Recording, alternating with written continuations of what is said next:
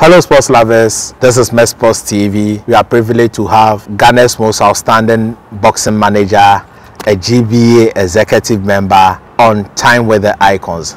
Before I mention his name, kindly subscribe to the channel, press the like button and also share our content. And he goes by the name Yoofi Boham. Welcome, sir. Thank you. How are you doing? I'm fine. Great. Okay. So before we get into your boxing aspect, we want to know your background. Where were you born, sir? I was born in Sekendi, in the Sekendi Takrady municipality, in the year of 1948. 23rd January is my birthday. Okay. Nice, nice. But you are still looking young and strong. Oh, right. It's all how I keep myself up. So, by the grace of God, having attained 73, quite a number of friends admire my posture, my physique, and it's all by the grace of God, and it's to His glory. Okay. So, being born in the Sekendi Takrady municipality, where did you school? I schooled at, we have Howard Memorial, then went to Kesley Hayford, then switched to the Methodist Education Unit, and I did my O-levels privately. Okay. Yes. Okay, so we children of today know nothing about O-level and A-level. So, how was your family background like? How was home growing up? Right.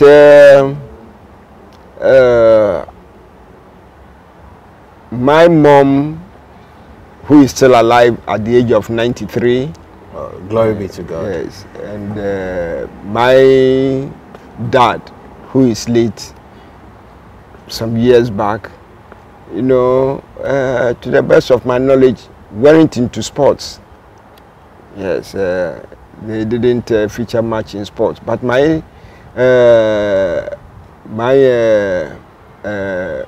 maternal uncle, who happened to be their last born, was into boxing, but he didn't go far with it.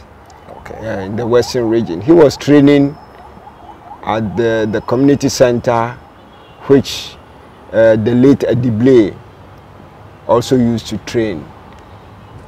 I think a lot of boxing enthusiasts, Ghanaians, know of a Dogboe. Yes. Okay, so we know your uncle introduced you to boxing, but how many children do you have? Your family? My family, yeah. It's I have 5 girls now and 1 boy.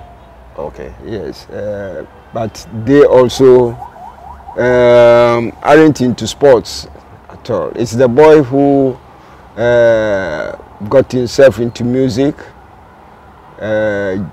first in school or just after school. He set up the Lifeline family.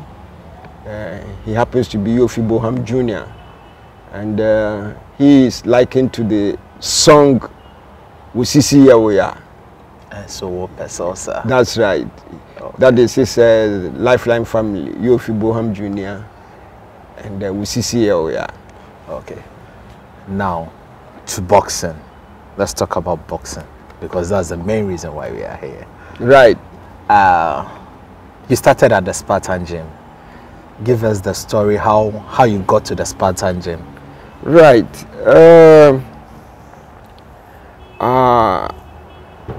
I started on the advice of, or on the invitation of Roy Ankra. And we both of us had a tailor called Ajay on the Ogle Street, who was sewing our dresses, our shirts. And Ajay had a son who was who was a boxer. Okay. But not of top caliber. and he wanted me to manage the boxer. So through that, I got into boxing, but first into the amateur ranks, and then gradually represented them at the Greater Accra Amateur. Okay. Before we get into it, what year was this?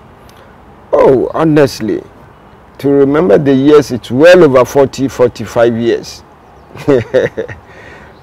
Then apparently you were just a young man starting life as a Yes, yes. So I happened to represent the clubs at the amateur, Greater Accra Amateur, and gradually got to be introduced to Ajay. This Ajay introduced me to two boxers that happened to be their manager. That's Ramos Ajare, who is late now, and Tondaye, George Tondaye of Atimpoku, who is now the coach for the Eastern region. So I was licensed as a boxing manager to manage these two boxers, and Sparta was the gym with Surprise Suwa, who is the founder of Sparta, handling all affairs, but his son, who was nicknamed Big Afro, was the one who was the trainer for the boys. Okay. So gradually, Tondaye and Ramos Ajare, they were your first. Climbed, yes, they were my first products. Gradually climbed the boxing ladder to be national champions. Tondaye went ahead to become the Commonwealth champion and became the historic Commonwealth champion at two weight divisions. That's the featherweight and then super featherweight. So he was the first to do it in Ghana? The first to do that in Ghana as a Ghanaian. Okay. So fast forward, how did you meet your two most awesome products? Ike Quartey, you can see his name. That's right. Then Alfred Kortey. Right. The Cobra. The Cobra. How I would want to know how they got the bazooka and the Cobra. So, right. They all their nicknames before even I got them. Okay. Yes. Ike's bazooka, you know, the bazooka was from his punching power. Okay. And even not punching power, the jab. The jab. I can say, and up to today, that Ike's jab was the best in the world. Yes. Even up to present, Ike's jabs, oh, very awesome. Because jabs that can mesmerize faces, destroy faces, it's terrible. You see. So well, I met these two guys. It's one enthusiast who was managing them, but he was finding it difficult. So I was approached, and I accepted the challenge and signed on to manage them, and quickly started to turn them pro. Yes, turn them professional. They turned professional under your watch. My watch, and then started handling their career. It was then that aided by the present SWAG president, got them named as the boxing Wizkits of Ghana. Because Ike went to the third round in the Olympics, right? Yes, yes. Okay. Ike went, but he lost. He lost his third fight. But Alfred Kortey suffered an injury. You see, a deep cut, a very nasty cut. So he was ruled out not to continue. The medical team protested vehemently, but the officials wouldn't allow. So Alfred Kortey became the only boxer who qualified to the medal zone, but couldn't progress to fight and end the medal. Just unfortunate. Okay. Among these two, you had the two precious jewel of Ghana boxing as at that time. How difficult was it, or how challenging was it to manage these two world champion in the making at that time? In the making at that time. Yes. Because even now, when you speak to boxing managers, even having one boxer or just ordinary boxers who don't even, let's say, as quote and unquote journeymen, it's not even easy than to have two Olympians, two future world champions. Honestly, it was really challenging, because you have to, you know, sacrifice a whole lot of whole lot of things. Even your own children, your wife, if you don't take care, might have differences with you. And did you experience that? Yes, at the time, but at a certain time I was left to go ahead with things. So the children all joined. My wife joined. When promoting, they all joined as to how to sell the tickets, how to organize everything. It's all hands on deck. Even my son, that's Yoofi Boham Jr., who follows the wife of Azumah, was always in the ring. So quite a lot of people knew him more than the sisters. He was always in the ring, lifting high the rounds card. People knew him at that time. Okay. Nice. But later on, you parted ways with Ike Bazooka Quartey. Yeah. Yes. How was the whole saga like? At that time, Ike was in France. Yes, he wasn't in France. He was in Ghana. Okay. He was in Ghana, and even it was at that time that he had a fight for the African title, and that was the African title which really brought out the plot to snatch Ike from me. Well, not that there wasn't contract. You know, I was handling them as father and sons. We were as a family. You see Ike in the kitchen, that's my house, preparing a cake with my wife to bake, he himself. Everything was done in common. You see them in my office.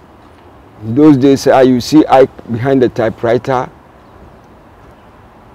So we were as a family, not even I and the boxers alone.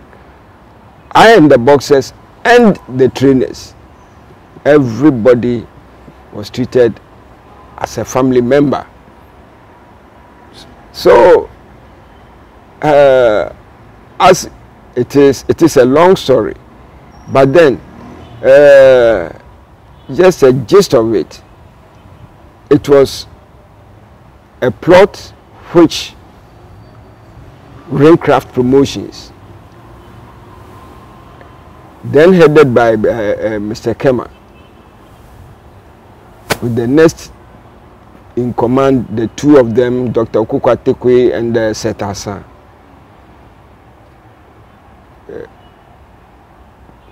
did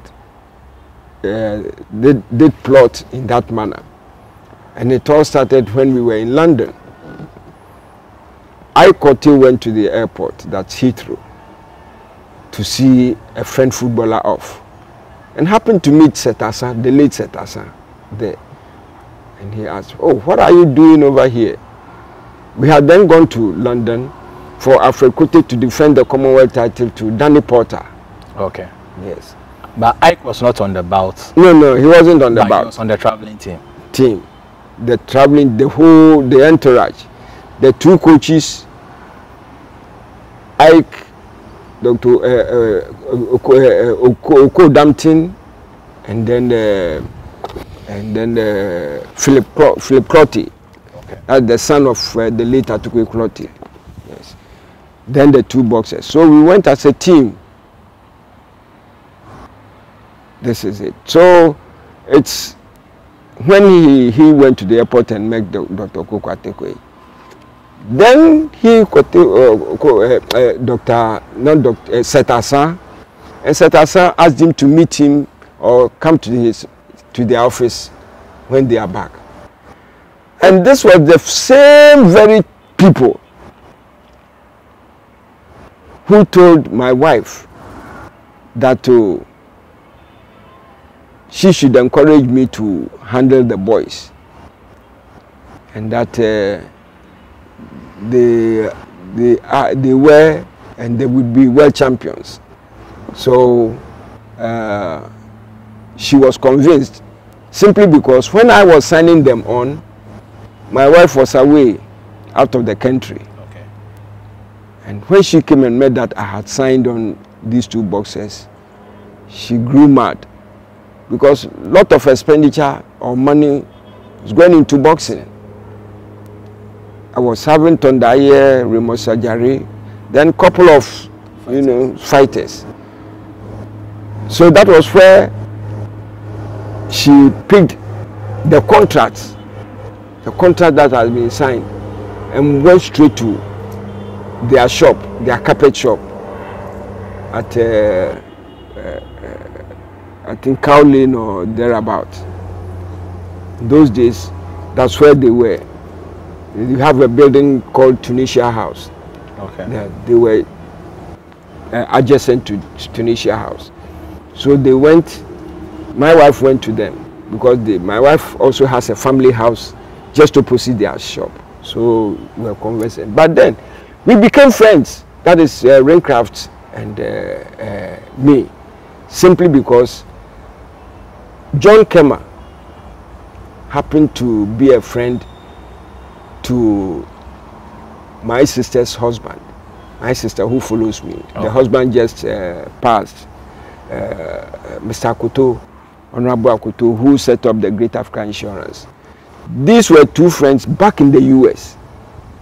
So when we came together in boxing, it became something which was lovable to all teams. We all loved it, because we used to meet over dinner and everything together. So when my wife picked up the contracts on return from US, she went straight to Raincraft, complained to them, and they said, oh, she should encourage me to go ahead with them, and that they would be world champions, they are prospects, and that they are not interested even in any new boxers. They weren't going to sign on any new boxers. The last boxer they were promoting or having at that time was Nana Okunedu, who later became a world champion. Yes, Nana Okunedu, who was a world champion. After Nana Okunedu, they wouldn't sign in any boxer again, because it's a really challenging job. So we were convinced. So it became very, very, very, very surprising when this turn of events happened. And even I wasn't in the know much, but there was a function in their hotel at that time. They were running a hotel at Achimota. And it was there that Azumah Nelson questioned the late Dr. Kokwatekwe that how do you have to do that? By doing that, you are stabbing your friend. See, and Dr. Kokwatekwe answered that even Don King does it. So it's nothing strange. I said, okay, if Don King does it in the US, does it mean that you should also do it over here? So there and then, it happened that an African title was to be promoted for Ike. All that I realized was one early morning at dawn. Is it dawn or late night? At my gate, there was huge knock. Here they were, gentlemen from Raincraft. Dr. Kokwatekwe, Setasan, all led by Alhaji Shomi Williams. Alhaji Shomi Williams, unfortunately, is now indisposed, but still kicking. He was then one of the heads of Ghana boxing, and also one of the heads of the Islamic community. Very, very noble gentleman. He led them, and he's someone who was very, very close to me. And came to me that an issue had cropped up, and that my wife was taking them to court. You know, and that they were coming to plead with me, led by Alhaji Shomi. Said okay. So they left, and with the message that I'm needed at the National Sports Council. That is first to the castle. Castle? Osu. Yes, Osu. But then to touch on Simpi Asante at that time, Colonel Simpi Asante.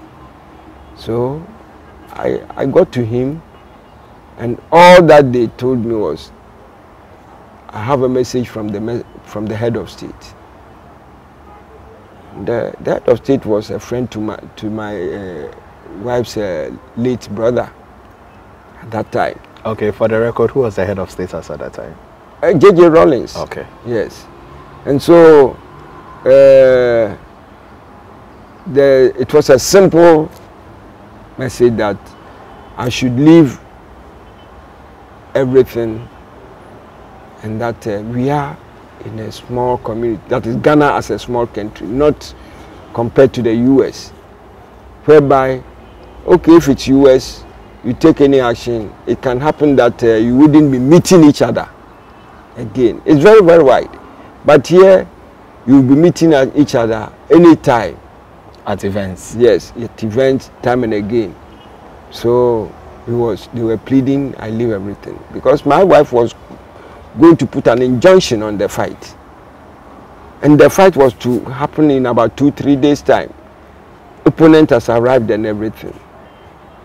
So I intervened and left everything, much to the annoyance of my wife. Yes. So this is what Raincraft did, and snatched Ike. At that time too, I had signed on promoters in the US,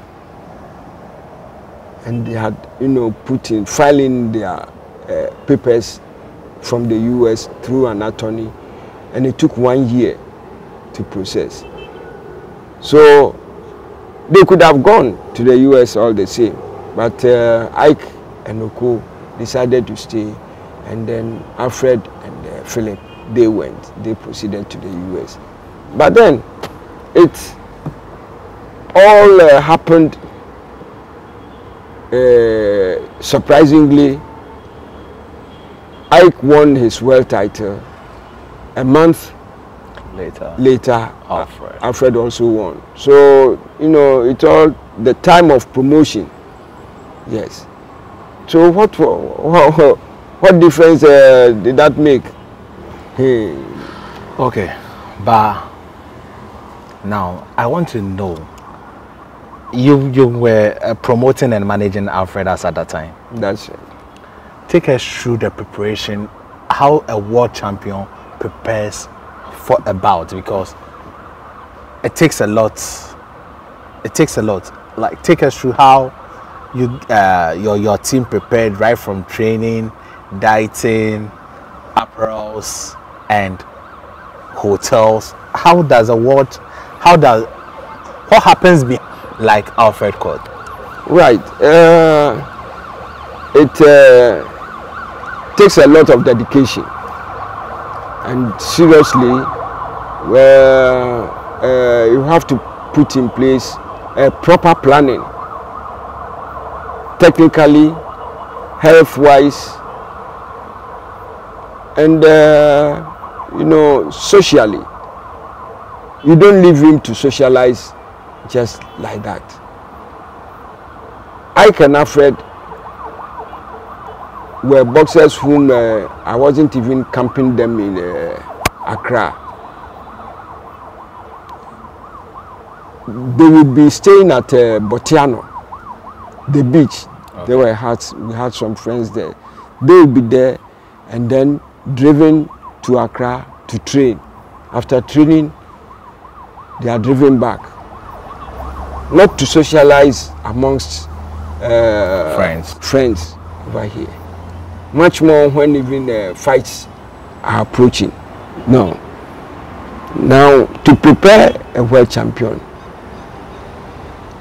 needs much planning when he is preparing for a fight. One, you have to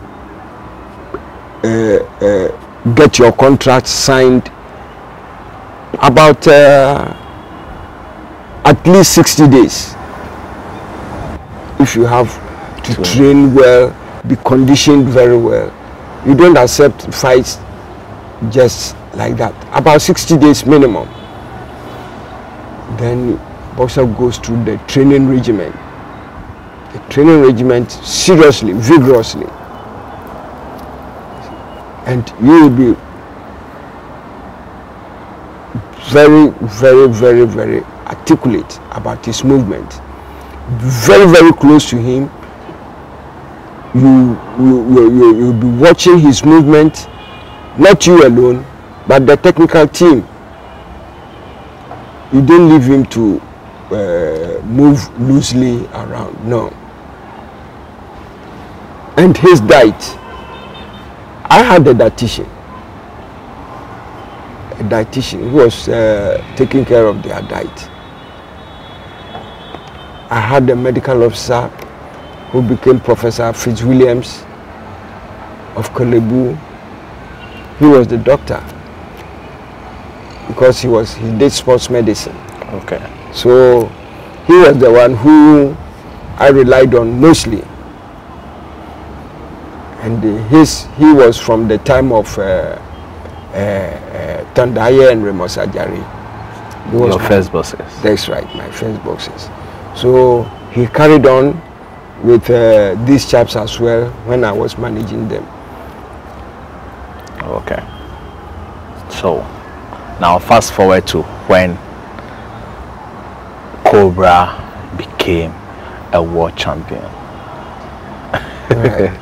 I want to know the feeling like yes. when he was officially declared a world champion. Knowing him right from the scratch too. That's right. How was the feeling like? Well, that was a joyous moment.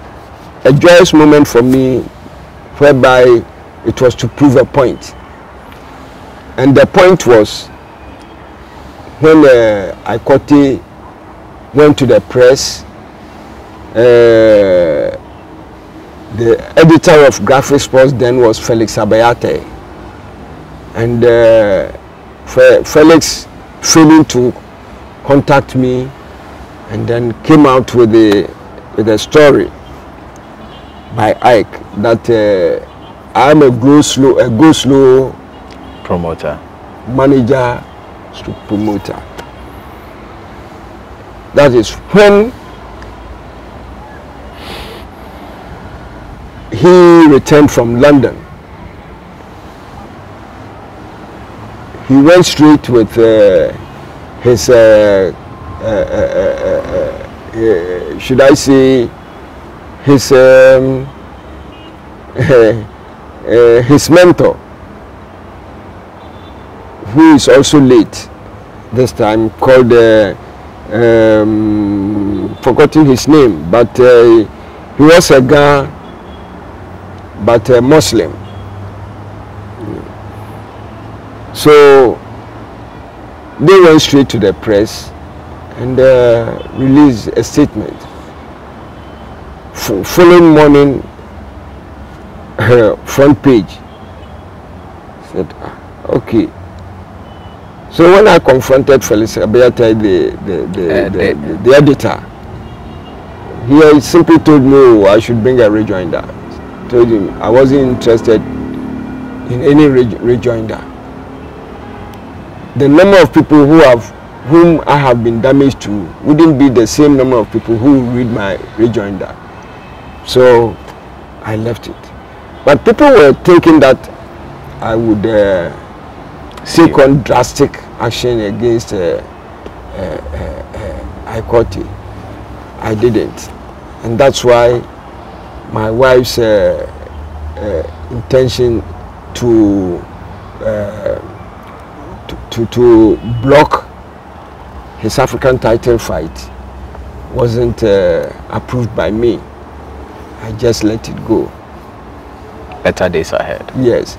But then, all that I was praying for was for Alfred also to get a world title opportunity to prove a point, to prove that go slow point. And lo and behold, you cannot get them to fight on the same day. Yes. Yes, because they fought different world bodies. Ike fought for the WBA with the Akaris brothers in France, with Ringcraft as the local promotion and management team. And Alfred fought in London for the WBO Bantamweight Championship. So this is how it happened. Okay. Now, Alfred for some time now was based in the United States. All of a sudden we heard of his demise. Do you know what happened or something? Well, were you still in contact with him? No, we lost contact to each other. You know, most boxers, the moment they hang up their gloves, they disappear from the scene. But in 2017, I think I went and met him in the US. I met him in the US when I was going to, when I was attending the WBO convention. I visited my son in the US and continued to the convention, which was held aboard a cruise liner. So in US, in New York, Bronx, I met him over there. He was there attending the gym, but hardly did I sight him. Well, he was here, and because I relocated him to US, he established some companionship over there. Okay. So then he was assisted to move to the US. And he got himself associated with a renowned boxing trainer, Asante, in the US. They were visiting the gym together. But when I got there, he wasn't available till I left to the convention, to where we went and consummated Isaac Dogboe's WBO fights. But then I didn't hear of him till one morning I had a call of a doctor looking for his relatives, and followed up to ask the reason, and And there I got to know that he had passed on. Then the last question, can you educate us on the role of a manager in boxing? What role does the manager play in the boxing style? The boxer's career solely rests on your shoulders, on the manager's shoulders. So you have to ensure his training is well arranged. He trains, his diet is well done. His social life is also controlled, and you don't leave him to be roaming about when he's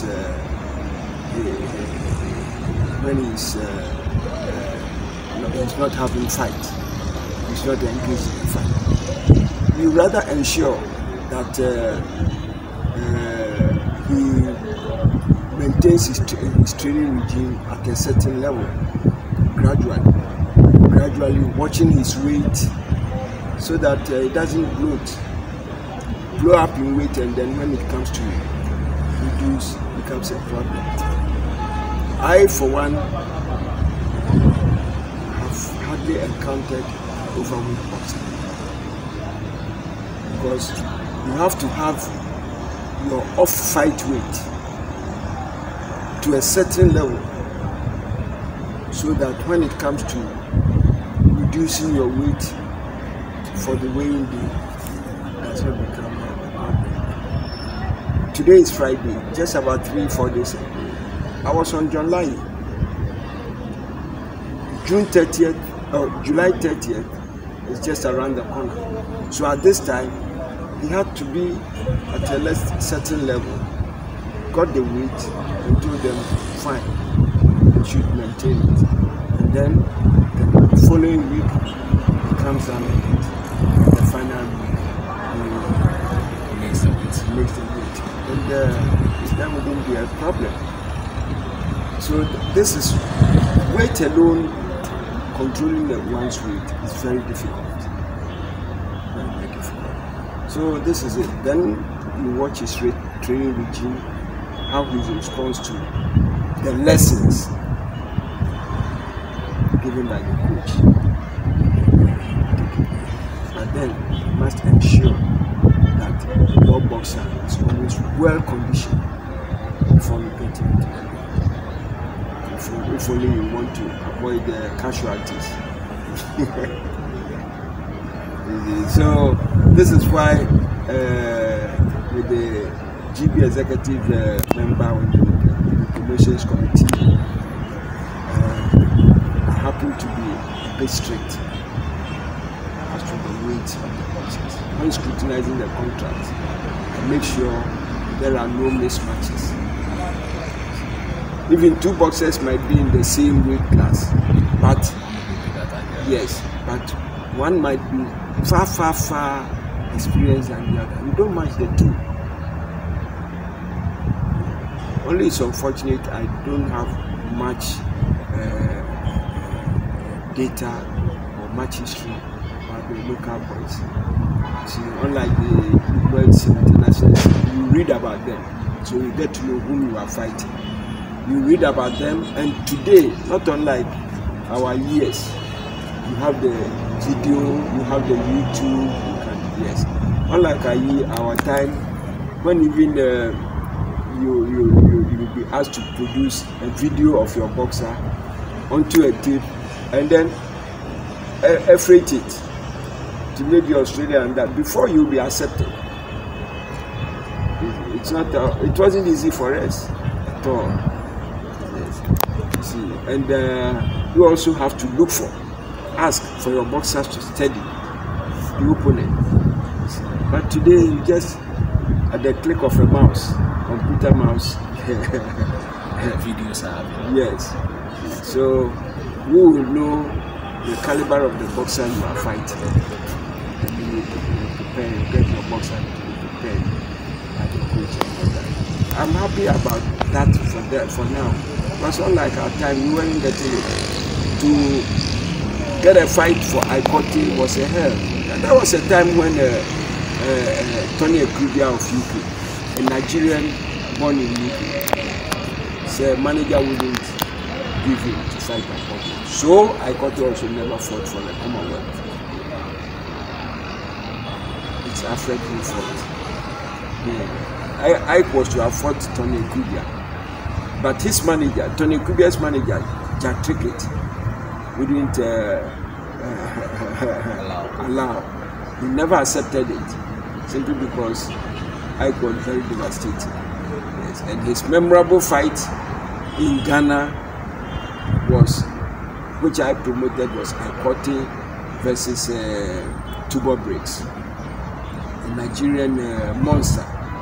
And Ike knocked him 3 times in the first round. Ike had a superb job. Yes. De La Hoya was surprised about Ike's job. And Venom Forest. Yes, you see, they least estimated him. They didn't, ever dreamt that Ike's jab would have been so stinging. And the other said it right. 2 weeks after the fight, he was still in pains. You see, 2 weeks after the fight, he was still in pains. But, well, I once came across a question. Did Ike really lose the fight? I came across that question. And it was on the social listing. I decided to stay back. You had to be... against De La Hoya? Yes. I don't think De La Hoya, as at that time, was a cash cow boxer. That's right. Mexican American. That's right. He was the one bringing. He Yes. was the Olympic gold medalist. That's right. Golden boy. The Osway. If Ike won, to me, Ike won. I had it 115, 113 in favor of Ike. But a fight 115, 113 in favor of Ike could have swung in De La Hoya's favor because he was a cash cow. Very right. Okay. That was $1 million question. And I'm praying there should be a forum to bring this for discussion for our future boys, to be up and coming of such a fight. It is reported online, less graphic online, the change in the looks of Ike. He's being accused of being a drug addict. You know him personally. What are your views? Do you believe in those rumors? Another $1 million question. But you see, Ike is not that type. Ike is not that type. But unfortunately, we are not living together. Because if I would testify to Ike and Alfred were 2 kids that we were dressing them up in their suits. They were following my wife to the church on Sundays. Holy Trinity Cathedral. Yes, that's where my wife was worshiping. But I'm at Calvary Methodist Church. So they will follow. We had a wedding. We attended a wedding at Achimota School, Josaki. They were in their suit, following us. We weren't boxer manager, that sort of thing. We were father and son of a family. Ike's first son, yes, Michael, was my senior in school. The first son, Michael. The first son was Junior. Yes. He was my senior in school. Fine. So I came to drop him after some time. I think after one particular bout. That was the time I got to see Ike for the first time. I was even late, so we were standing afar when he came. Classes had already started because I had to jog before breaking him. So you had to stand from afar and watch Ike from a distance. That was the first time seeing Ike. So we were a family, and he was a kid. The son was a kid. Whenever he falls sick, then I fall on my friend and colleague, the son. So the mother takes him to the son, and he's taken care of. These are how we started. And I'm happy whenever I start N12 for the other company. Dr. Okodamtin, for instance, wasn't a coach. I made him a coach. All by technical, you see my technical brain. I made him a coach. I aligned his name to Ike Quartey as a trainer, and Philip Quartey attached to Alfred Kortey as a trainer. That made us travel as a team. Okay. For the purpose of acquiring their various reasons. Here is a boxer with his trainer. Technically, a boxer cannot travel with his trainer. You cannot force another trainer on him. So with them in their offices, well, this is the boxer, this is his trainer, you travel. This boxer, this is his trainer. And that came to stay. So Dampton wasn't a trainer who was assigned to Ike Quartey by Granny. No, Just that's right. Technical. Thank you. Thank you, Mr. Boham, for talking to us. The Ghanaian boxing encyclopedia. He knows it all. He has been in this boxing game for over 40 years. And when he needs something about Ghanaian boxing, he is one of the go-to men. He has seen it all. He has lived it all. He has been there, the highs, the lows, whatever. And do you know one boxing event which cannot go unmentioned? It's the first ever bout bringing into the ring of two former world champions, retired world champions, for a novelty boxing match. And I teamed up with the Australians. Azumah Nelson, Fenech 3. Yes. Azumah was 50 years outside that time. I think so. Yeah. I think much of the details here, you see. And it was a memorable event. They had wanted to promote it in Indonesia. Fenech had a merchandise, registered merchandise, Australia, doing manufacturing this boxing equipment. So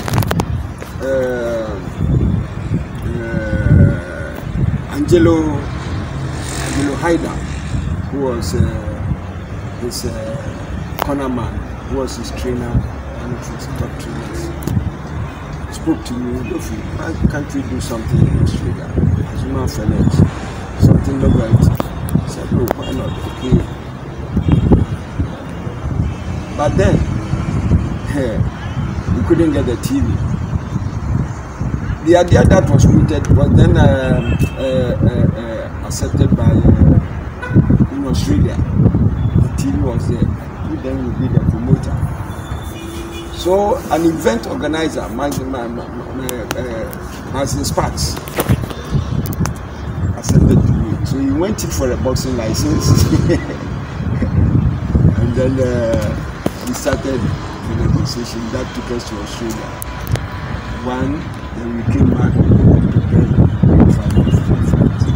and it was so memorable. Come and see old women rushing to get a glimpse of Azumah. Old women, old men who knew Azumah in the past, thronging to the training game and thronging to filling the training hall. It was a hall for them to get autograph. A lot of them did autograph. So it was very memorable. And some will come and then give a history. was very, very well, and that has been my most cherished event. See how Azumah is now. Just step out of the country, and with Azumah, you are accepted at all places. This is what boxing does. Boxing takes the name of Ghana higher. It leaves a mark on the world, and we must be proud of the boxers, especially those who have won titles for us. We must cherish them. We must put respect on the name of Ike Quartey. If not for anything at all, he has taken Ghana to the world. Sir, there's more I would want to talk of. Your grandson, Azumah Jr., he is in boxing. Your future plans, would you still continue in boxing after this administration? And what you think? I think that one I should ask you. What should we do in order to develop Ghana boxing? Well, putting this COVID issue aside, we should be serious in our planning.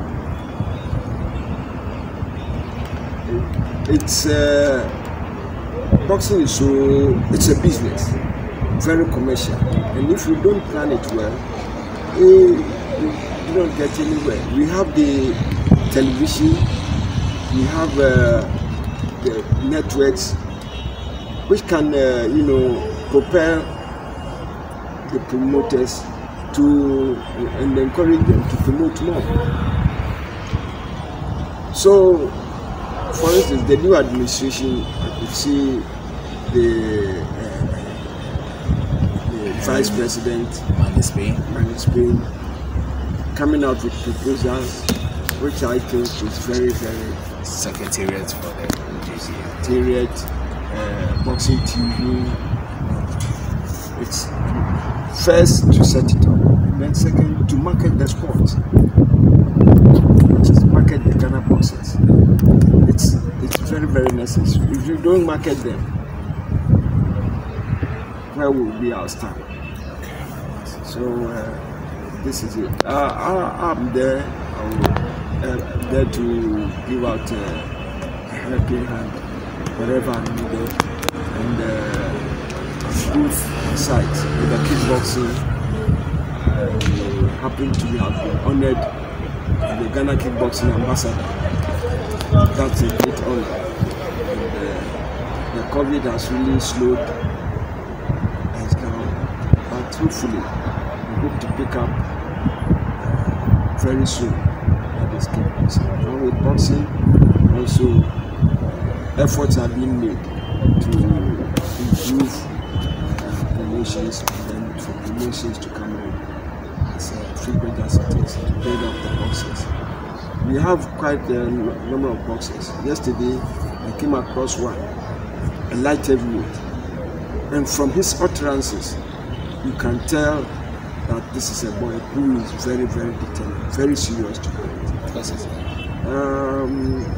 He is at one of the gyms in Colego. He has temporarily obtained his license. A light heavyweight. I've lost his name. But then, my grandson, he's now doing his national service from the university, and he has started his training.